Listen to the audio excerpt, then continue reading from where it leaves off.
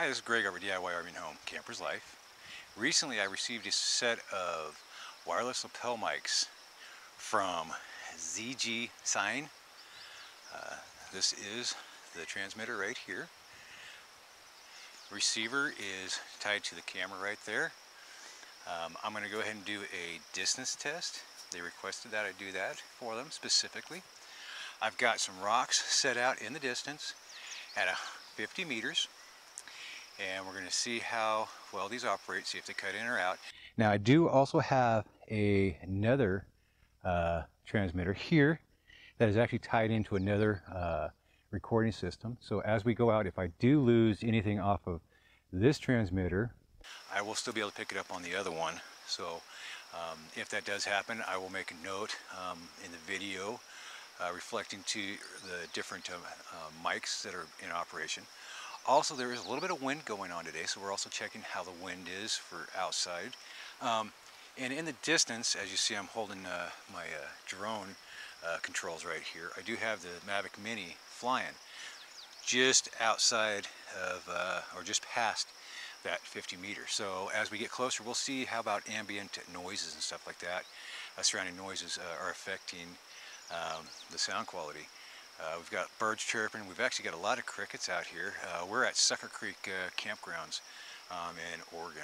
A real beautiful place. If you haven't been here, you got to stop by. You know, it's worth a drive. Just beautiful. But anyways, let's get on into this. So what I'm going to do is I'm just going to talk as I'm walking out to that 50 meters.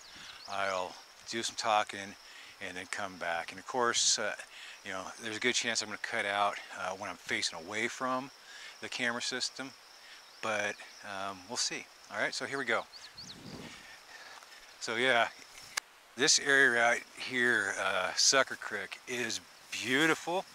It's really close to the Idaho-Oregon border.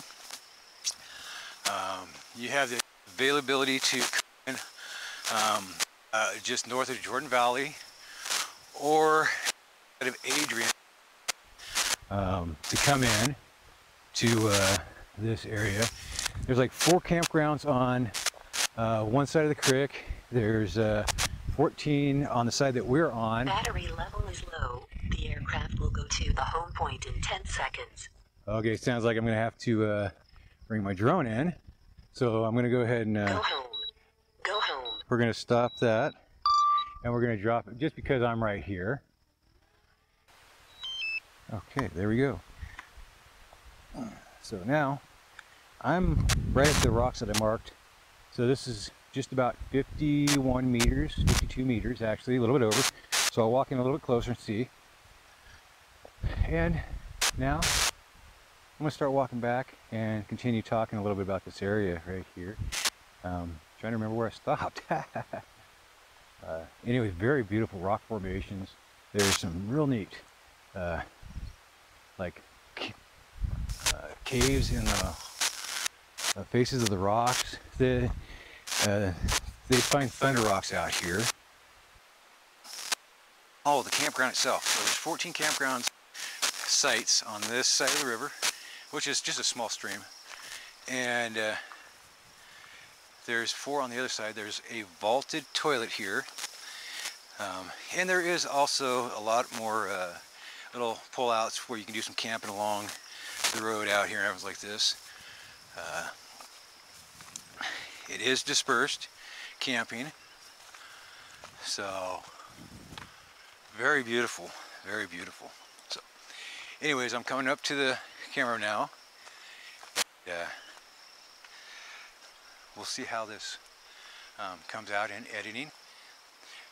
Well, hopefully this video will help you out on making your decision whether you want to pick up this unit.